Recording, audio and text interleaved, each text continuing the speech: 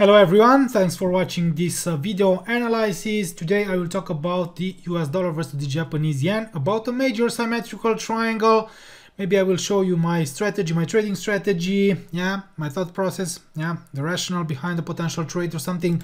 But first of all, as always, please read the disclaimer. You can email support if you have questions, questions about subscription services, brokerage companies. And don't forget, guys, to access the link posted right below this video to join our VIP Telegram group. Of course, if you're not a VIP member already, okay, and for £35 per month you can become a VIP member to get all our trades, trade management, VIP content, webinars, tutorials, videos, data, economic news. So also don't forget to subscribe to our YouTube channel and to like this video. It will be highly appreciated. It will help me to the YouTube algorithm. So let's take a look here. Something like a symmetrical triangle. Maybe it's not a perfect one, but personally I'm using the downtrend line, the uptrend line as support, as resistance. Right now it challenges, or actually it has jumped above the immediate downtrend line, the triangle's resistance, but it has failed to stay above it. Let's take a look first of all on the dollar index and on the yen basket. So something like this. The dollar index escaped from this channel. I've talked about this channel yesterday. And right now it tries to stabilize above the medium line of the major descending pitchfork, staying above it. As retest could signal potential, potential rebound, further rebound here, growth in the short term. Also, as long as it stays above the immediate uptrend line, it could continue to grow in the short term, maybe helping the US dollar to appreciate versus its rivals. Okay, so first of all, if the DXY will jump higher towards new highs, maybe the US dollar could appreciate, okay? And yen basket, let's take a look, because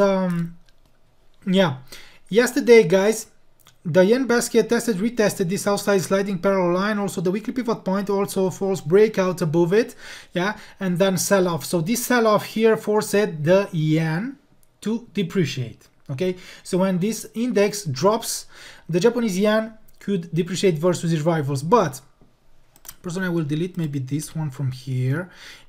Also this one, and I will keep only this down channel, guys. Okay, so right now this index is in a support zone, okay, because here we have the channel's downside line, and also we have the S1, and in my opinion, test, retest, false breakdowns, rejection or something could signal potential new rally here, and the potential rally here on the Japanese yen basket could signal that the yen could appreciate, could take the lead versus its rival. So that's why you have to be careful on the US dollar versus the Japanese yen, okay? And only something like this, if the price will really take this out, if it will maybe drop and close and stabilize below the channel's downside line, below the S1, then it will most likely resume its sell-off downside movement, and then the yen will continue to depreciate versus its rivals. Okay, so let's go back and let's talk about the US dollar versus the Japanese yen.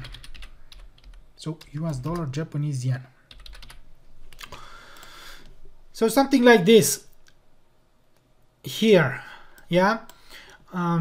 after this important upside movement, maybe only a false breakout is natural. It was expected.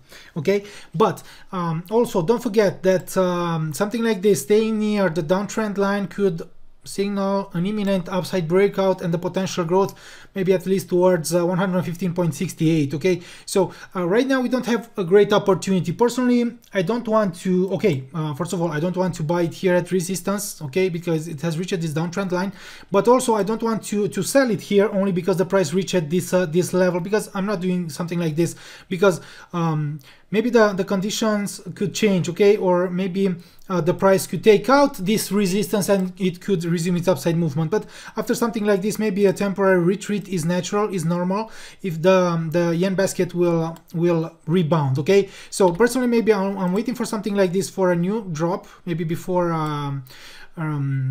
taking out the downtrend line, or maybe I'll wait for something like this here, breakout, also something like this, a new higher high here could really signal a strong upwards movement. So I'm looking for long opportunities here in US dollar versus the Japanese yen, but I'm still waiting for a fresh trading opportunity, a great and high probability trade, because I don't want to trade it right now here at resistance. So I'm waiting for something like this, for the price to come back to retest the weekly pivot point, maybe the uptrend line to register only false breakouts, yeah, to print a strong bullish pattern or something like this, or if the price will jump and retest the downtrend line, or if it will maybe make a new higher high here, consolidation accumulation could bring us new long opportunities. So this is my opinion here in US dollar versus the Japanese yen. So I won't sell this this market, I won't sell this this pair even if we are at resistance.